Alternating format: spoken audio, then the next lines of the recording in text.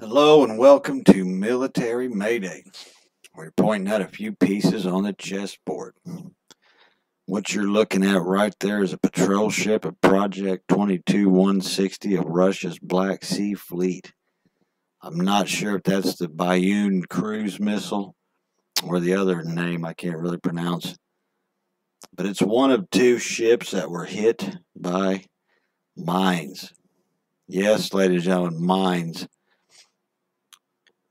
Yeah, they look pretty armored up. I mean, they look like some kind of a cruiser or battleship. I don't know, a battleship, a fast cruiser or something.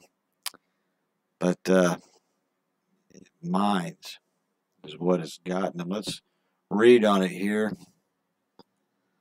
Ukraine hits Russian Buyan cruise missile carrier and Pavel Derzhavin vessel with drones.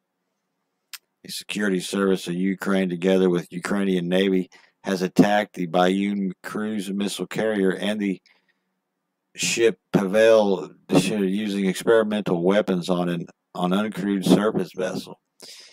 Source is the Ukrainska Pravda, sources of security services of Ukraine.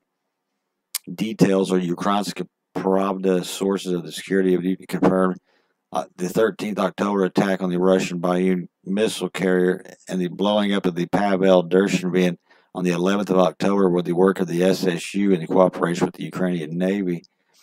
The security service has not disclosed any details yet, but added that both vessels were hit by Sea Navy drones with experimental weapons.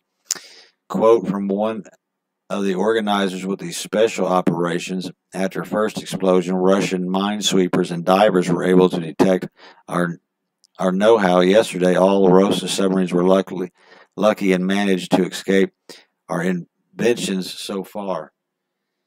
Trying to put that one together still. The Buyan cruise missile carrier was unable to repeat Alrosa's heroic deed and was hit by experimental Sea Baby drone weapons at the Sevastopol raid today. The SSU warns the Moscovites not to sail in the Ukrainian waters if they want to preserve at least some remnants of their fleet. As reported, massive occurred in the city of Sevastopol, Russian-occupied Crimea on 13th. It was heard even in remote parts of the city. Mikhail something, Russian-appointed sham head of Sevastopol, claimed that the explosions were suddenly related to the Russian military exercises.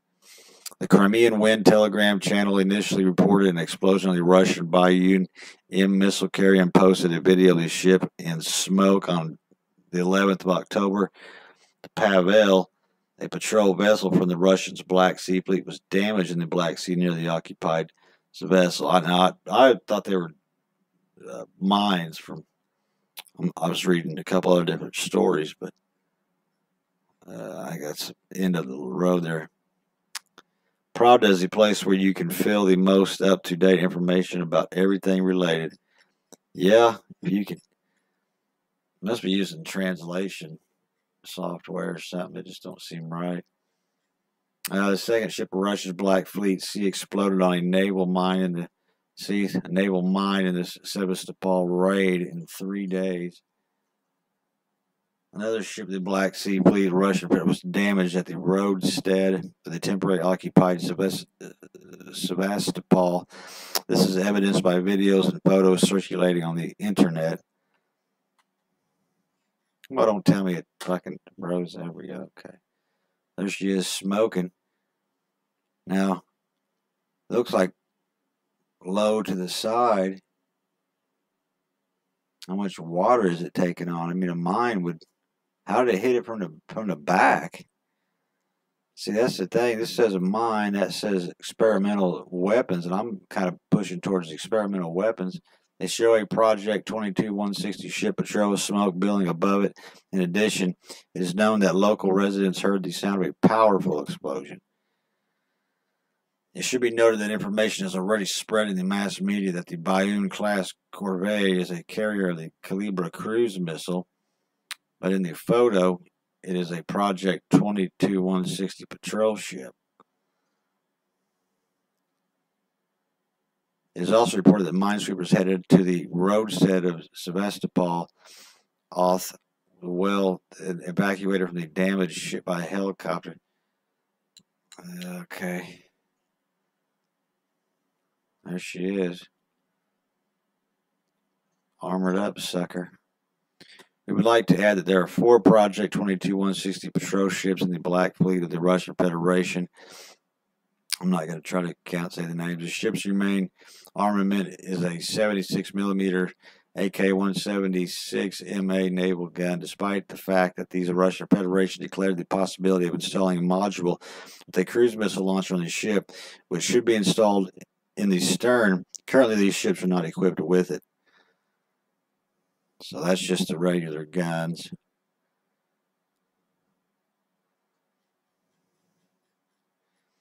Just more of this, attacks on Russia.